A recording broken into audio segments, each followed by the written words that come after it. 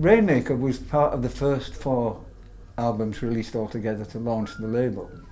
And it was, I'd made the record, it'd been lying around for 9 months because they wanted the Pink Floyd to have one of the first records, and they got so stoned they couldn't finish it. So it took them 9 months, and they still never delivered it on time. So, and I was sitting there saying, I've made a record, you lying bastard, I've never seen it, you know. What can you do? So it was a very frustrating time knowing that I'd made a record but it was not around. Malcolm Jones was running it, as I do believe, but it was still, the board was still retired colonels and people, you know, people with their fingers firmly up their asses. And I couldn't get on with that at all. You know. I mean, they were supposed to give Malcolm carte blanche to run this hippie label, but they wouldn't. Or at least that's what it seemed to me. I could be wrong, but I don't think I am.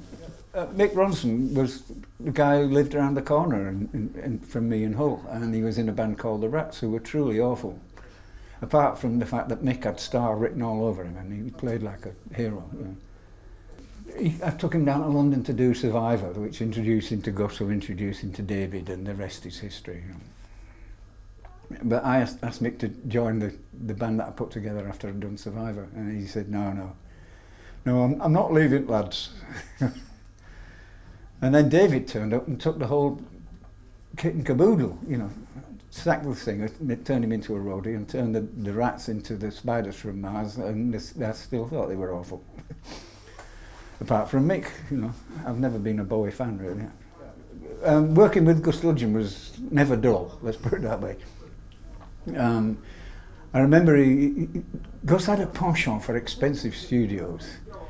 The Survivor album cost the Rainmaker album cost £125 until I wrote that song. It didn't work out, and that cost 1,200 quid in Trident.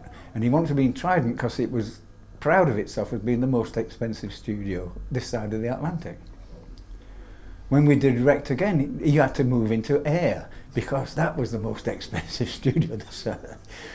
Which is why that record never made a bean. You know, when Wrecked Again came out, I went to AMI and said, look, what are you doing for promotion? They said, we're not doing anything. Gus has spent all the money on the London Symphony Orchestra.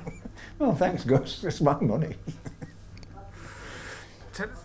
We were both signed to Essex Music at the time, and I'd gone in to try and get like 300 quid to keep my band on the road, and I think David was asking for 30 grand to keep his band on the road. And I'm leaving as David's coming in. He comes in, he says, hello Michael, how are you doing? I said, I'm good, David, it's fine. He says, what are you doing? I says, I'm going to go out and get some lunch. He says, dressed like that?